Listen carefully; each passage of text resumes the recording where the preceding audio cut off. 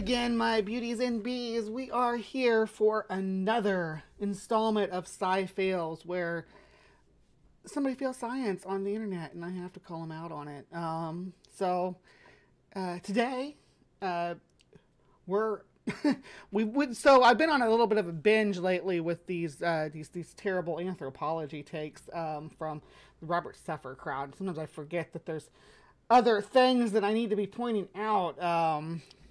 And like the video I just played there a minute ago, the Anthropocene extinction event is a thing that's really happening. It's part of this horrid condition we're inflicting upon the planet that we share. Yeah, so there's facets to this stuff, though. So many facets. It goes so deep and people don't want to talk about it. But you know what? We're going to talk about it. We're going to talk about some climate change here. The end is near. What is found after the Euphrates dried up shocked scientists. Nature discovery. Let's see what this channel's all about. The Feast of the Tabernacle just happened. Oh my. Cave under the Euphrates has been sealed up, but this is what they found. This was 2 days ago. Oh, they have all kinds of woo-woo videos. Look at that.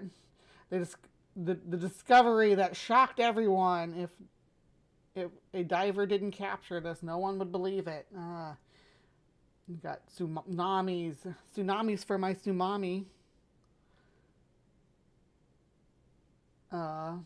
Yeah, I mean, you got Israel stuff. You've got forbidden archaeology. It's a lot of woo and nonsense, and they have mixed in with bad war takes as well. It looks like army of angels appears in the sky, grant victory for Israel. Holy shit! Look at that. This is the kind of stuff that these people put out there. But today, we're going to be looking at their end is nigh video about the Euphrates drying up. We might watch the cave one too if we have time. We'll see what happens.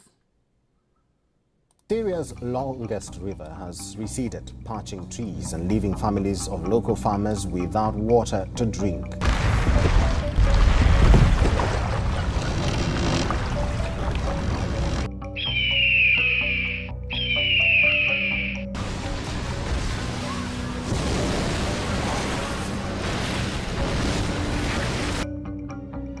The mysterious drying of the Euphrates River perplexes scientists and communities living along its banks. Does it, though? I'm pretty sure we know it's, climate change. Climate change bad. People who rely on it for survival are increasingly facing a dangerous situation. The dwindling water of the Euphrates has also sparked speculations about apocalyptic prophecies in the Bible. As water levels plummet, geopolitical tensions are also likely to rise due to... What does Black Lives Matter have to do with the Euphrates drying up? Stop the hate in Black Lives Matter or the Euphrates. Which do you choose? What is this? The true dichotomy here. Do we choose biblical apocalypse or Black Lives Matter, guys? What do we do? Due to the potential displacement of communities, there is an urgent need to get to the root of the disappearing river. Is this a consequence of a climatic anomaly or a sign of the end time?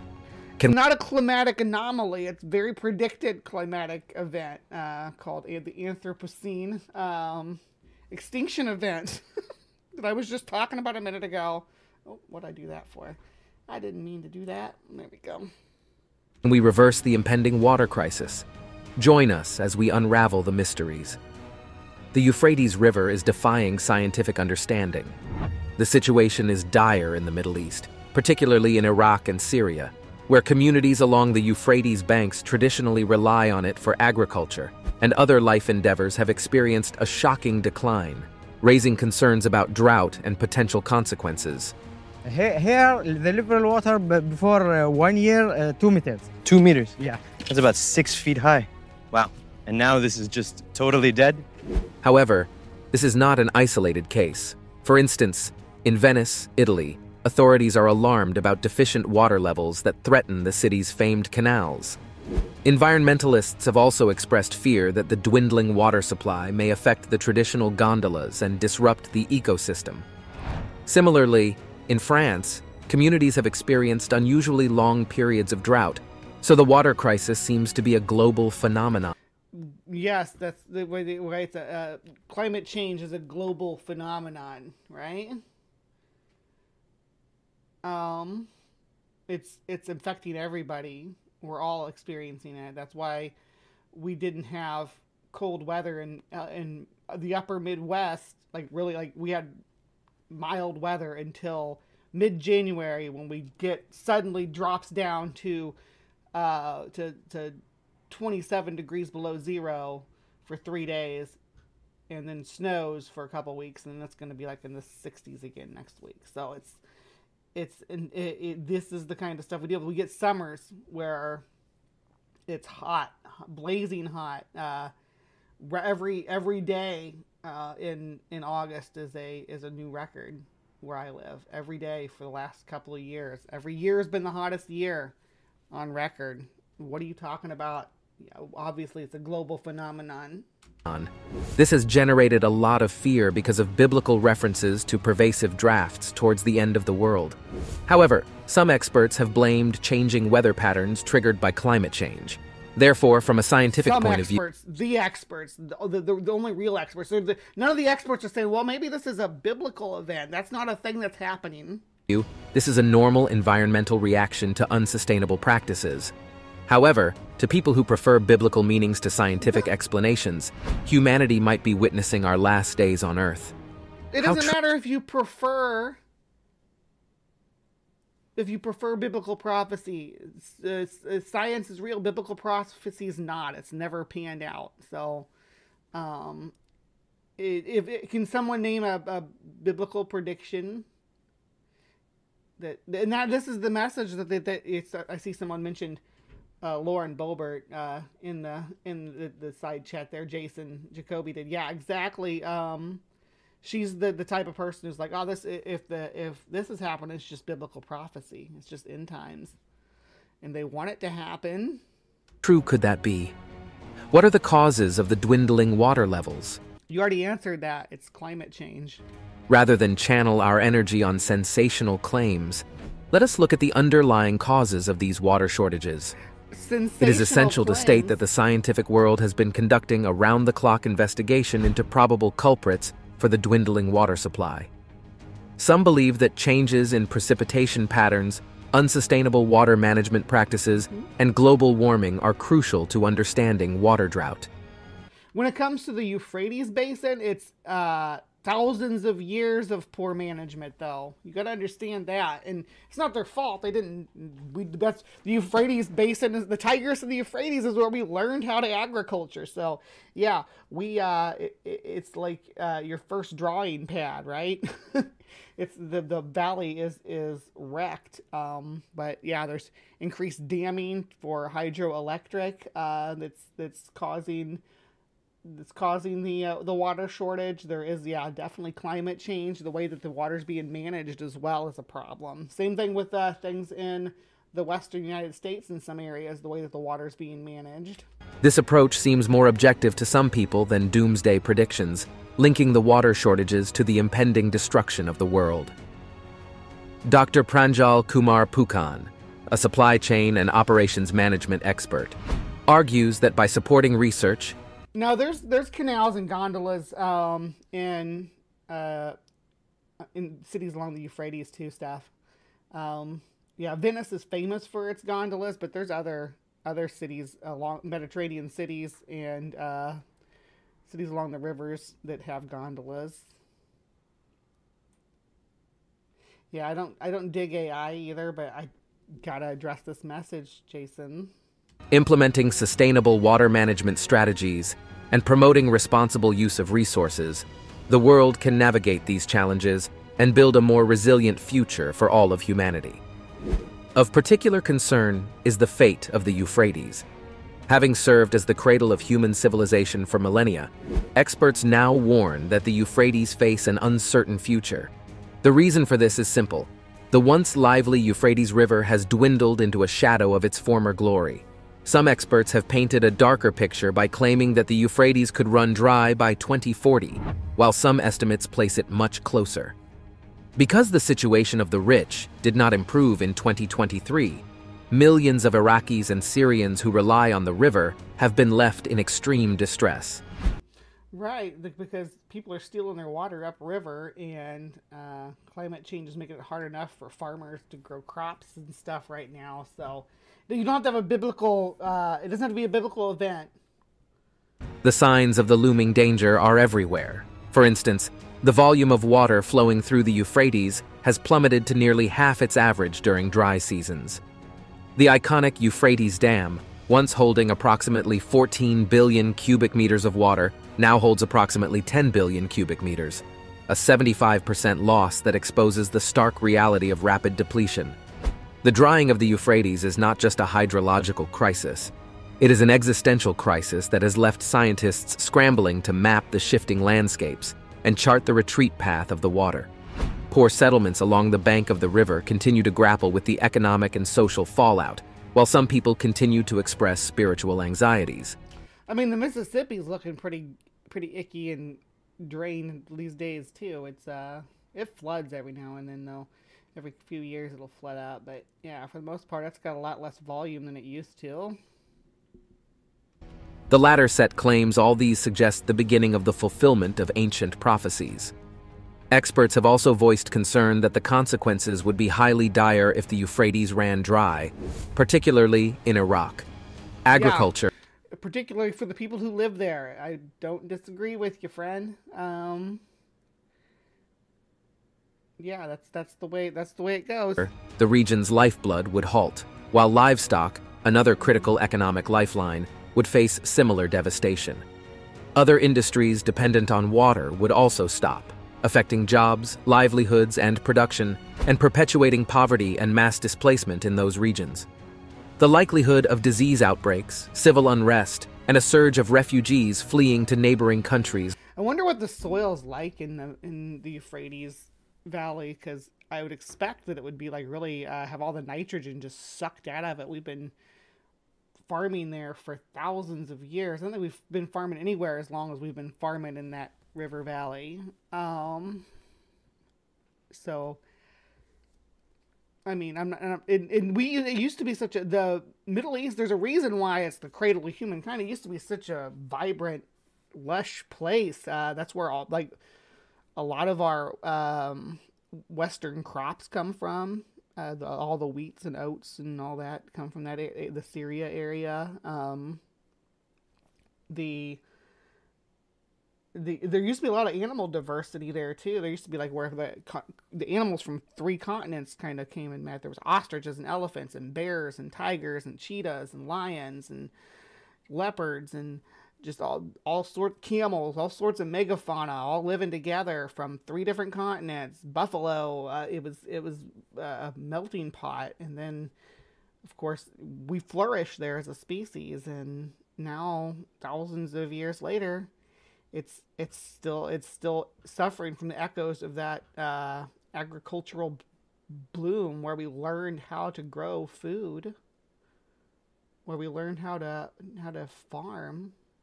At least in the old world. I know there's also Mesoamerica where they learned how to farm in North America. That's, corn and squash and beans and stuff. Like Turkey and Iran adds another layer of complexity to the looming crisis. Geopolitical analysts believe that the drying up of the Euphrates could also trigger escalation in the Middle East and lead to devastating consequences. Imagine a scenario where the burden of a growing I believe that. refugee crisis pushes Iran to take a desperate measure, collaborating with Iraq to attack Turkish dams and unleash the water held there. While this action may help to alleviate internal pressure, it would trigger a wider regional conflict. Remember, too, that Turkey is a NATO member. As such, Turkey would instantly retaliate with the help of its allies. There is a legal obligation for the United States and other European NATO allies to defend Turkey, potentially escalating the conflict into a full-blown global war against Iran and Iraq. The implications of such a scenario are too bad to imagine. The immediate impact would be felt in the directly affected country. Well, there does need to be better water management legislation. I definitely agree there. Yeah, to be fair, Mesoamericans did rotating and slash and burn. Probably not from the beginning though. I mean, they did crop rotation in the Mesoamerican and in the Mesopotamian region too. But they, after thousands of years of not doing it because they didn't know how. I mean, I don't know. Everybody had to learn somewhere, right? There had to be a testing ground. I don't know why Mesoamerica though was like a lot more tropical than. I don't know though. I guess it's on the edge of where there's desert to the north and jungle to the south. It's kind of Mesoamerica, right? Now, the Mesopotamia was pretty lush in of itself, and it did have a desert it had a desert to the south, and then like more of a forested region to the north, though, in prehistoric times, if I recall correctly. With widespread destruction, displacement, and loss of life. However, the ripple effects would extend far beyond, potentially destabilizing the entire region and impacting the global economy and supply chain. Therefore, it is imperative to address the issues that could trigger this doomsday scenario by addressing the growing water crisis. To address the drying up of the Euphrates River, scientists have argued for sustainable water resource management and implementing advanced technologies such as satellite monitoring and hydrological modeling to enhance real-time data collection for informed decision-making. Additionally, some experts have recommended reforestation in the watershed of the river to aid it could aid in maintaining the banks and decreasing erosion in natural water retention and prevent excessive runoff. Constructing efficient water storage infrastructure. That's what I was saying about the whole system can be overhauled. We can fix this. There's a lot of we can't fix climate change in one day, but we can fix river systems, right? River systems require but they require trees on the bank to hold the bank together. That's how that works. Otherwise, you just get continuous erosion, and if it gets rapine, it's gonna go everywhere, right? And the banks won't hold it. We need to do better water management in general, but definitely planting more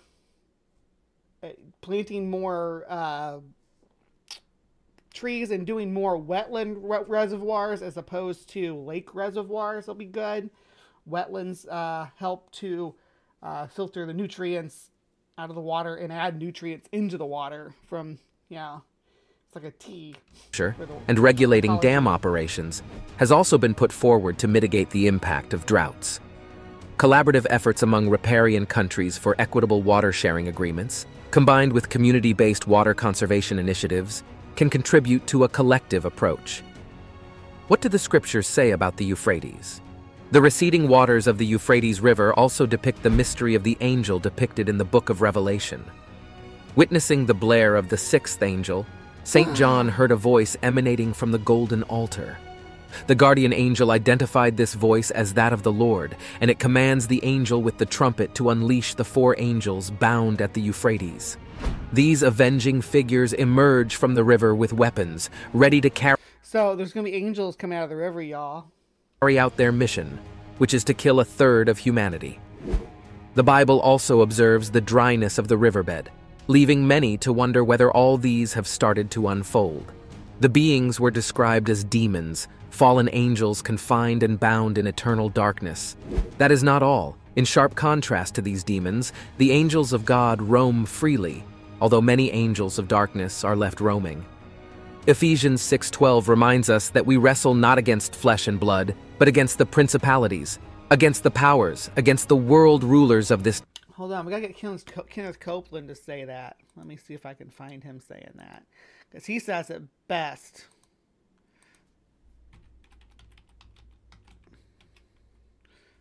Wrestle.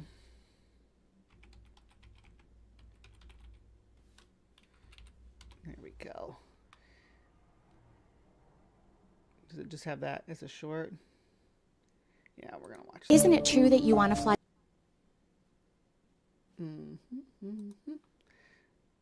Because this is Commercial so that you can fly in luxury. How much money did you pay for Tyler Perry's Gulfstream jet, for example? Well, for example, that's really none of your business, but... Isn't it the business of your donors? Listen, I paid. The airplane that we have that I bought from Tyler Perry, and I didn't pay anywhere. And Tyler's one of the greatest guys. He made that airplane so cheap for me, I couldn't help but buy it. I love your eyes. Again, getting back to the comment, you said that you don't like to fly commercial because you don't want to get into a tube with a bunch of demons. Do you really believe that human beings are demons? No, I do not. And don't you ever say I did. We wrestle not with flesh and blood, but principalities and powers. Isn't it true that you want to fly commercial so that you can... Sorry, I just had to play that. Anytime I see this quote from the Bible, I have to play that now. Darkness, against the spiritual hosts of wickedness in the heavenly places. It is also important to note that the Euphrates region, where these 4 angels are bound, has a significant connection to the fall of man's sin. Some scholars believe that the yeah, Copeland, he shapeshifts, right? And rah! He's suddenly very scary. Like, he can be, like, his face shifts to this creepy, smiling, kind of clownish face to, like, he would have been excellent to play, like, Pennywise, right? Garden of Eden is nearby this river, and some believe the first murder occurred in its fertile plains. Genesis 4:8. The first recorded war erupted there, Genesis 14. And Nimrod's kingdom, known for... No. There were wars. We have records of wars from way before anything in the Bible. We have, like, the remains of wars. We have battlefields of... We have a lot of pre-biblical battlefields. We have a lot of... I think we actually have, like, some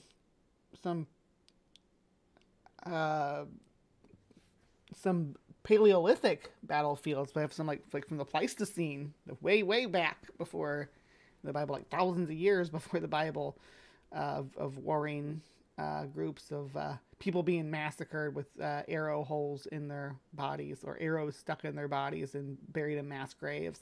We have that. We have records of that. For its Babylonian idolatry, rose in the same area, Genesis 10. Zechariah 5 and Revelation 18. Why is Babylonian belief systems, why are they, what do you say? In the same area, Genesis 10. Known for its Babylonian idolatry, rose in the same area, Genesis 10. Because a different religion is idolatry, I guess. Zechariah 5 and Revelation 18 depict that future judgment awaits this region. Although interpretations of these facts are diverse, some people see the 4 bound angels as symbolic forces representing spiritual upheaval or destructive powers unleashed during the end times, acting as instruments of God's wrath. Others view them as fallen angels or demonic entities tied to the Euphrates region and gradually released to wreak havoc and chaos by reducing water availability. Others believe the 4 angels are historical figures or powers, like military leaders or nations from the Euphrates region. This connects... They were probably represented the nations around Israel at the time, I believe is the idea. With the 4 nations that are tied to the Euphrates Valley around Israel. Correct me if I'm wrong. I'm not a biblical scholar, but... them to specific geopolitical events or conflicts. According to this view, God planned significant destruction for the Roman Empire, which persecuted the early church. He intentionally delayed this destruction to ensure the protection of his people. But even after the devastation caused by the release of the angels, Revelation 9 tells us the wicked still refuse to learn or change. If the 4 angels are indeed bound beneath... And Rome isn't even around anymore, so the Roman Empire held the nation Israel hostage, so God couldn't do anything. That's crazy that you can hold a nation hostage and get God and bend God to your will. Like, wow. Are we doing that now? Are we holding Israel hostage? Beneath the surface of the Euphrates. Oh yeah, they're going to show Zelensky. They're going to be all kinds of weird. Yeah, which is super weird because Ukraine isn't even close to the Euphrates Valley, is it? It is only a matter of time before they are fully unleashed on humanity. Imagine a land bounded by the mighty Tigris, Euphrates, and Jordan rivers. This ancient oasis, known as the Fertile Crescent, was not just the largest in the Middle Eastern region, it is widely accepted as the cradle of civilization. Scientists of Western civilization. Yeah? And we got Mesoamerica on the other side of the Atlantic. Recently discovered evidence that life once thrived under the water of the Euphrates. It was here, along the banks of the Euphrates, that the Sumerian civilization was born. According to Amanda Onion of the History Channel, the Sumerians built a great civilization in the shadow of the Tigris and Euphrates around 3800 BC. The city was called Mesopotamia. Other city-states like Eridu, Nippur, Lagash, Kish, Ur, and the Grand Uruk were marvels of their time. At its peak, Uruk boasted a population of between 40,000 and 88,000, making it one of the most populated cities in the ancient world. Yeah. The Sumerians laid the foundation for the advancements that shaped the... And we supported all of these societies and all these cities and cultures along these rivers for thousands of years, and now we're kind of reaping the consequences of that. We didn't... yeah, supporting that big of an economy is going to be difficult. So it makes sense, but that they're going to have to really strip the resources from the land to sustain themselves, and learning how to do crop rotation for 88,000 people is pretty difficult. I'm doing it in a pinch. And we have civilizations just as old on the Nile and Yangtze and Ganges River. Yep. Mm-hmm. The course of humanity. For instance, with their cuneiform script, they invented writing and carving knowledge onto clay tablets. They also designed complex irrigation systems, leveraging the rivers to cultivate abundant crops. They also adopted the... And also, just the Minoans too. We had, they were doing stuff at this time as well. First codified legal system, called the Code of Hammurabi, laying the groundwork for justice and order. Sadly, by 1940 BC, the Elamites had ravaged and looted the Sumerian city-states. The Babylonians unified Mesopotamia and ended Sumerian independence. By 1700 BC, the identity of the Sumerians had gradually crumbled. Yet the Euphrates River holds secrets that we have yet to see. So far, archaeologists have found evidence of their pioneering efforts in writing, astronomy, mathematics, geometry, and even medicine. We would have loved to see better aquaculture from them, though, right? With like better maintenance of their waterways. Remarkably, we still rely on their ingenious multiplication tables, area and circumference calculations, and surgical techniques like craniotomy. Beyond peaceful scientific pursuits, the Sumerians also excelled in the art of war. That was not... I think there was yeah, according to Amanda Onion, I think that was a man to onion.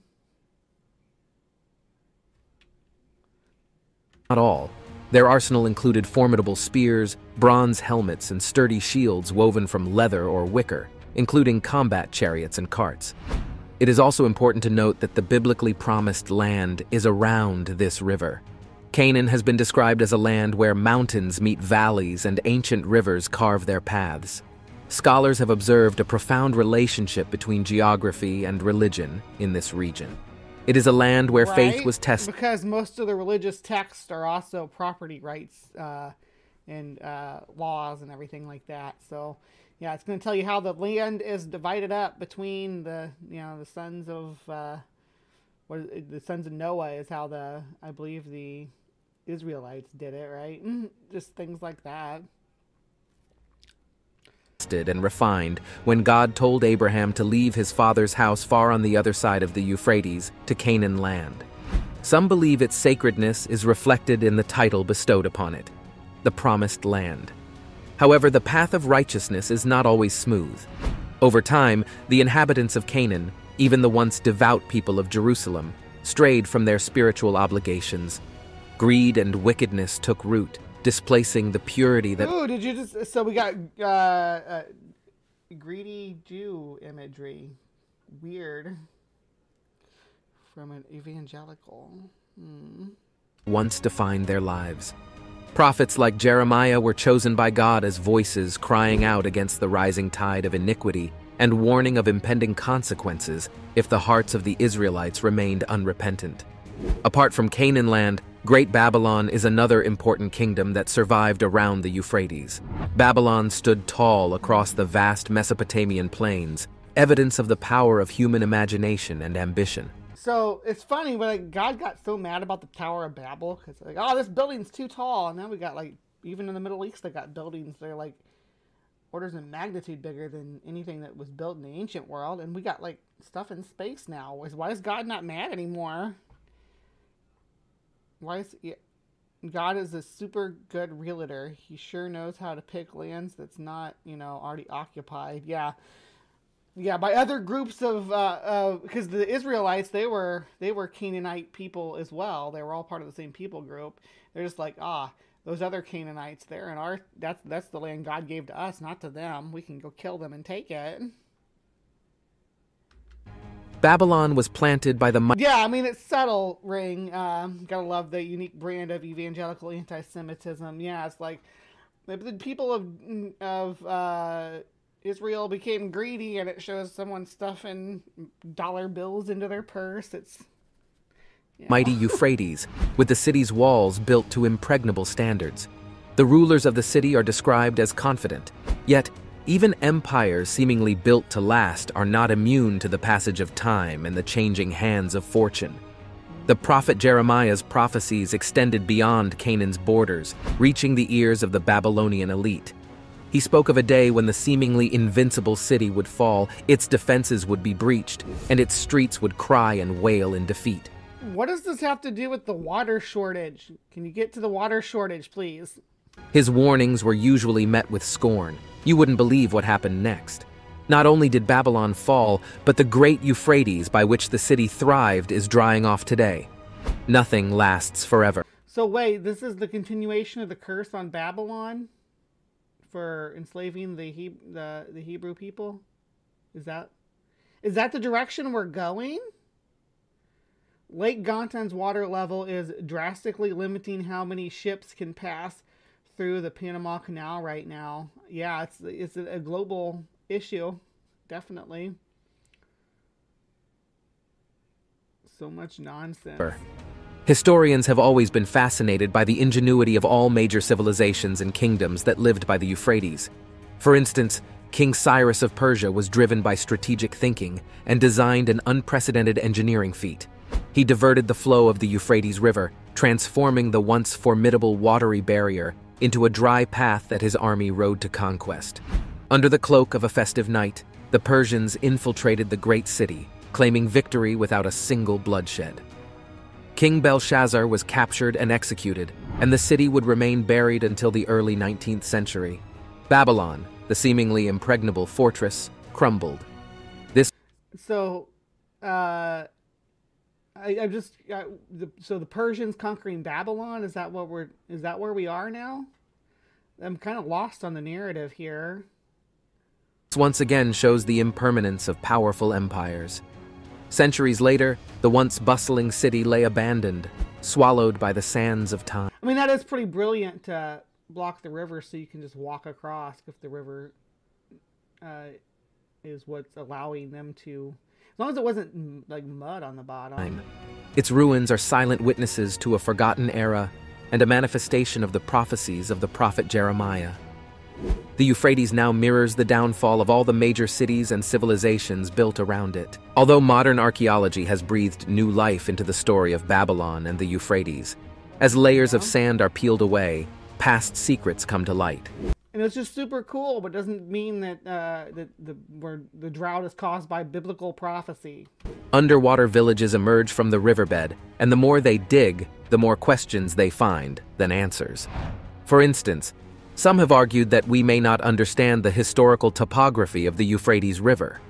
Questions remain. Is the current level of the Euphrates its true state, or is it slowly returning to its original course, a silent testament to the cyclical nature of time? What do you think? It's caused by climate change. No, it's caused by climate change. Shop smart, shop smart. Did I get a Army of Darkness reference? Perhaps the Euphrates is not declining like we are made to believe. Perhaps it is reverting to its historical status. We can never absolutely... What do you mean reverting to its historical status? They used to have lush forest along the banks all the way down. Miles on either side. That's why we settled it. It was lush and things would grow there. It wasn't a desert. It's a desert now. Absolutely tell. The simple truth is that the mysteries surrounding the Euphrates and its connection to ancient civilizations and prophecies continue to intrigue scholars and explorers alike. Is Euphrates linked to the second coming of Christ? On the continual dwindling of the Euphrates River, Christ is about 2,000 years late for his appointment, so I don't think he's coming. I don't think he wants the job. I think he's like, yeah, thank you for the free trial of living with humans. I'm done. Thank you. And he left. He left. it is impossible to stay on the fence. As noted earlier, some view it as a natural cycle linked to climate change and environmental... It's not some. That's who, the experts. That's the experts. That's the people who study this for a living. ...concerns, while others see it as a prophetic echo of the end of the world and the second coming of Christ. What was with the car accident? That's so weird.